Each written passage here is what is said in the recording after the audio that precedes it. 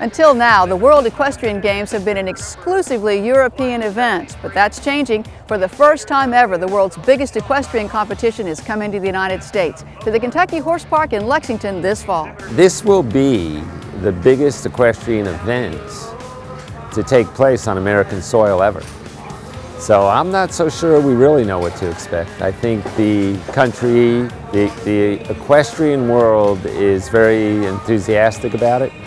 To be able to stay within the confines of the border and see the world's greatest, I think it's going to be just an event that will probably reflect on it and say that was just unbelievable.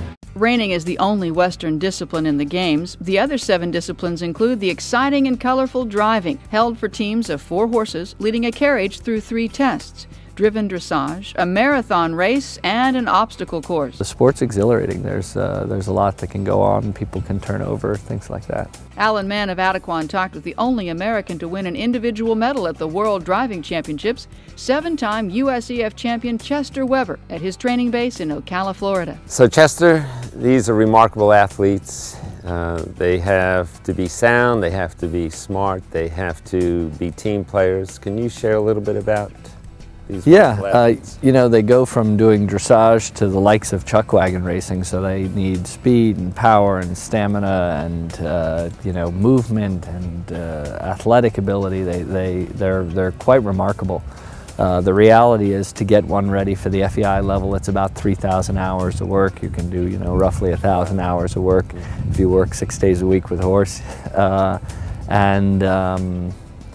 it's tough. Unlike many other, you know, equestrian disciplines, you take the, you know, racing for an example. They're, you know, running the Kentucky Derby. They probably made the most important race of their career at 3. Whereas, you know, when I break horses into driving, maybe they have some riding background or something like that, but they're really, it's really unusual that they would be anywhere younger than 5. To me, it looks like they're just a mass of this energy. How do you control these animals? Which horses are you communicating with on a regular basis? Well, you sort of think about them in 2 different pairs, the leaders and the wheelers. You're communicating with all 4 of them, hopefully, all the time, and they're working with you. But their roles are distinctly quite a bit different. The leaders need to be bold and very forward and willing to go through water and tight, difficult things, and the wheelers need to be strong and powerful. So I couldn't say that one role is more important than the other. They're sort of synergetically fit together, but certainly horses have different strengths in different areas. The great thing about the cross country is it's a fun day to be had for anybody who's interested in horses, or, you know, likes a horse, or their child likes a pony, because it's exhilarating. It's like, you know, NASCAR or something like that. There are carriages that tip over, there are grooms that fling off, there's lots of excitement that happens, so it's unique, unlike some of the, you know, the dressage or things like that, where you really have to have some you know, intimate knowledge of what's going on. It's being judged on a subjective basis. What do they like or not like? Well, you know, the reality is, in the cross country, you have to do gates A through F, and the fastest person through there, they get it done. Certainly crashing around doesn't usually equate to speed, but there's some people who try that way too. Going out there and trying to take home the gold, what would that mean to do it on your home turf?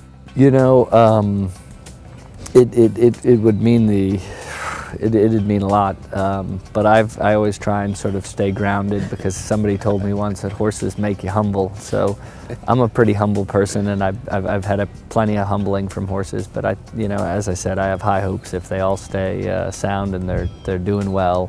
I think they'll be a force to be reckoned with. I think that we won the individual silver medal at the last games, and the team was, I think the team is better now. They're a little faster on Saturday and a little easier to drive on Sunday. So, barring they all stay sound and I stay fit and sound, and the guys who go with me on the carriage stay on and stay fit and sound, we're doing our best, training hard, and that's sort of all you can do right now. Adequan is proud to be a major sponsor of Inside Reining, the National Reining Horse Association, and the United States Equestrian Federation. Thanks, Adequan. Thank you, Adequan. Thanks, Adequan. Thanks, Adequan. Vielen Dank, Adequan. Thanks, Adequan. Grazie mille, Adequan. Thank you, Adequan. Thanks, Adequan.